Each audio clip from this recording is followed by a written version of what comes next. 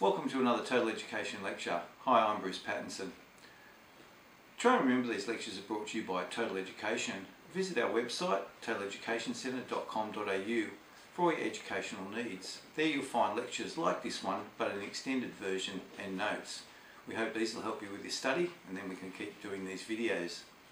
Today I'd like to talk about Caliban from Caliban from the Tempest, and I really like Caliban as a character. I think he's probably the most interesting character in the Tempest, even more so than Prospero, and certainly has a lot to offer and contribute to our study of discovery.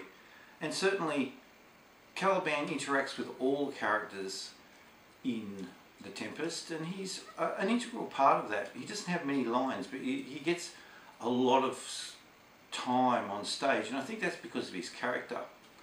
The way I'll shape this lecture tonight is to have a look at Caliban the character first of all, then I'll talk specifically about discovery and how he integrates with discovery, and some interpretations of Caliban that help us in that understanding of discovery and how he links in with the other characters.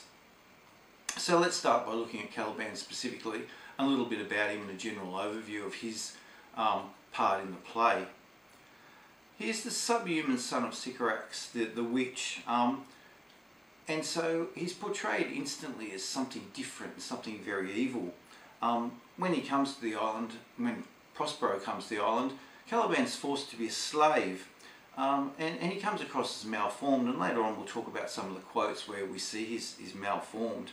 For example, we'll do one now. Prospero says he's not honoured with a human shape, and you'll find that quote in Act 1, Scene 2, line 233.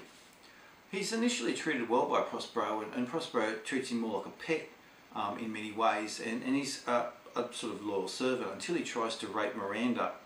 And we see here that Prospero is revolted by his action, and this leads us to think about his humanity and also Caliban's humanity, and that leads us directly into making discoveries about both of them.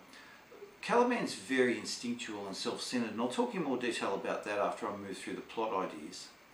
Prospero rules Caliban through magic and threats, and we see their initial meeting where they insult each other. This changes a little bit when Caliban meets Stefano and Trinculo, and moves across and thinks that they might be equal with Prospero, and tries a sort of mini revolution, I suppose, on the island, and this doesn't fail out, and he finds out later, of course, and this is the part where most critics say that Caliban finds his humanity and learns a lot, when he decides that Stefano at the end isn't a god and he's not even an equal with Prospero.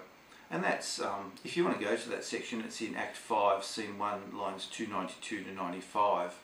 And we'll have a look at that maybe in detail later, but that's the section where you'll find that. And that's an often used quote when people talk about Caliban and what he's discovered through the play. Caliban changes significantly according to the context of the play, and I want to talk about this a little bit more because it's an important part of the rubric when we look at discovery. And that context is very important because in Shakespeare's time, for example, Caliban would have been seen as a novelty, a cruelty, a monster in many ways, and Trinculo points this out when he says, "Oh, could put you on show and make some money." And one important reading that allows the modern reader to discover something about the world is the analysis that the post-colonial critics have placed upon Caliban. And in this interpretation, it's very important. He's seen as a third world or developing nation inhabitant as imagined by Europeans to justify their colonialism. And if you look at the rubric very carefully, context is very important, and it does mention those sorts of things, and you might want to think about that and what we discover from our readings and watchings in the play. That's why he's seen in the play, and this is what critics suggest, that he's seen as a primitive, degenerated figure who is lustful and greedy. And there's plenty of examples of those that you'll know yourselves. More readings indicate he's an implacable spirit, and there's of course in different interpretations, and interpretations that postmoderns say he's he is never subjugated totally, because he has that implacable spirit that he wants to be free all the time. And that comes in line with the theme we talked about with Prospero in our last lecture about the idea of freedom and that concept of freedom. He never is truly subjugated by that greater power of Prospero, and you know, critics align Caliban very clearly with the native tribes of colonial, that were subjugated by colonial powers.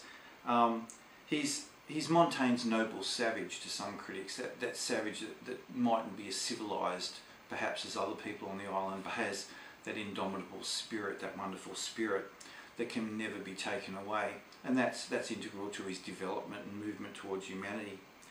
I think Caliban's interesting because while he's considered a savage, he certainly is a complex character, and he's not very much a one-dimensional character. He's very much a three-dimensional character, and he does adapt and change throughout the play, and we see that in his language. His interactions with all our characters are deeply essential to the plot, and while I said last time that Prospero drives the plot, Caliban's also integral, and certainly has his own lines of plot that help make this a very complex and complete play.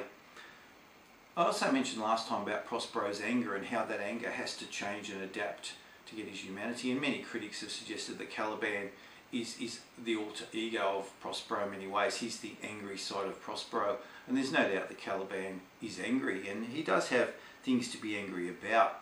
He's a very instinctual creature, and doesn't use logic most times, although we see him later become more manipulative as he learns to be civilized, so to speak.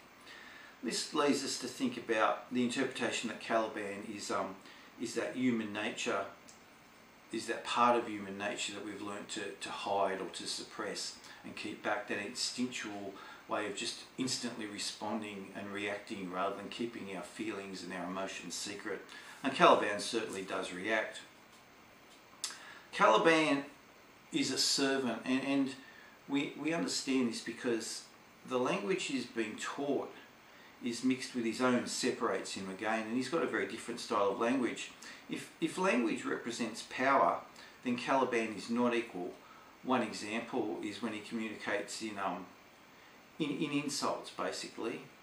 Miranda calls his language gabble. And this leads to him to communicate in theirs, and we learn later that Prospero has taught him elements of that language so they can communicate. But he's able to communicate sometimes in wonderful, very floral and complete language, as we see in Act 3, Scene 2, in that speech that he makes there. And that's an excellent example of his complexity. And this shows that he has and develops the ability to think and speak intelligently as he moves through the play. And that's one thing that he discovers through this progressive evolution of his character. Another discovery that we can talk about Caliban that we need to explore and understand is the link between Caliban and nature and how these interact with the civilized world. I think the Tempest allows the audience to discover how a natural man, and that's what he's called in the play, such as Caliban, fits into a hierarchical and patriarchal society. And we look in the rubric and we see the words context there quite clearly, and talking about those sorts of things and how those influences are there. And we need to decide for ourselves, does Caliban have the ability to move across all the elements in the play because he isn't in society? He certainly discovers much through his interactions with all the different characters, and one of these things is humanity, perhaps, although I'm undecided about that. And this speech in Act 5, Scene 1, lines 298 to 301, shows how much he's discovered, and you can go to that quote specifically and use those lines to show that. We can't, I don't think, say he finds his complete humanity. And that's just my personal perspective. I don't think he discovers and goes, he obviously can't go back into a civilized world as Prospero does. And he's not clearly defined as a character at the conclusion. We see him in that speech learn a lot, but I'm not quite sure that he's ready for society yet, mostly because of his physical appearance. He is to live on the island, and again, not just as a savage, but not civilized either. He's a bit of a cross between the two, and I think it's a developmental stage that Shakespeare's pointing out. It's because of this complexity he's been considered the most interesting character in the play. Now, that's a general overview, and I'd like to try and expand on some of those ideas and look deeper at some of the discoveries we can make as an audience about him. And it starts off, and as I said, he's seen as a savage and something not to be admired at all. Through the play is called hag-born, whelp, demi-devil, poor credulous monster, hag seed, and strange fish. He's also referred to in terms of darkness, and Prospero says this thing of darkness is often compared to the earth, and he's the opposite of Miranda, who's always portrayed as white, and Miranda says he's of a vile race. So it's clearly established right at the very beginning that he's not one of them, so to speak, and later on we discover all the reasons why. So then, why do we have some sympathy for him as a character? It's not just his speech on the island's music, and that's Act 3, Scene 2, lines 127 to 33, nor is it his dreams of freedom perhaps, or his treatment by Prospero. It's a combination of these and his interactions with all the characters, especially Trinculo and Stefano. Compared to these two supposedly civilised characters, Caliban comes across to the audience as positively decent, despite his manipulations. And with these two, Caliban shows the superiority of natural capacity over greater knowledge and folly. And those two characters are clearly linked in that way. I'd just like to read you an excerpt now from an article by Zanetta Anglieri on William Shakespeare's The Tempest, and she looked clearly at and it's a research paper. The quote is, "Caliban's appearance is particularly important because his character generates an initial reaction from the audience based on his physical appearance. This audience reaction demonstrates the prejudices against those who are not white Anglo-Saxon Protestant, who have existed for centuries, existed for centuries. Initially, it is easy to form a dislike of Caliban based on his repulsive appearance, but as his character begins to unfold, we see that there is more to him than just an unattractive exterior." And I think that's a very good summation of what we discover about Caliban on the way through as we read The Tempest, that he's not just that superficial physical appearance. As I've said previously, initially Prospero is sort of kind to Caliban, but the wild animal can't be tamed by petting. Nature's about instinct, and Caliban really is all about nature. When we discuss Caliban and we look at him in terms of discovery, he doesn't quite meet the standards of civilization that allows him to go back to Milan, but yet again he rises above that noble savagery. Caliban always remains in many ways instinctual, and his animalism's always just beneath the surface. Wilson Knight, who I talked about before, the famous Shakespearean critic in Crown of Life, says that Caliban has moved from black magic through nature and man to grace. So Wilson Knight does see that he reaches his sense of humanity, and that's on page 239 in the Crown of Life. And if you can download, as I said previously, that book for free from the internet because it's public domain, and there's 6 or 7 pages on Caliban which are very clear and very well developed. Well worth looking at, and certainly helpful to your studies. I won't read you the section tonight on Crown of Life, but that little short quote will give you the basic knowledge of the argument that he makes. And if you're going to look at Caliban as a character, you really need to examine that section of Wilson Knight's book, and that's on page 240 or so of that text.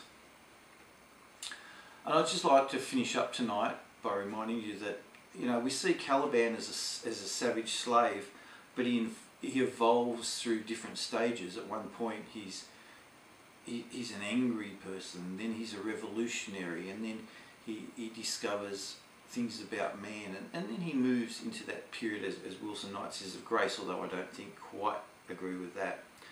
He represents something for Shakespeare that helps us discover on stage what humanity truly is, and he binds the play and gives it a little bit of theatricality and stageness with his looks. And if you look at some of the pictures, it's wise to get online to Google Images and have a look at some of the portrayals of Caliban over the centuries, and you'll see that he's been very difficult to portray, and there's lots of different interpretations of Caliban, and that's what makes him such a complex character, so easy to discover.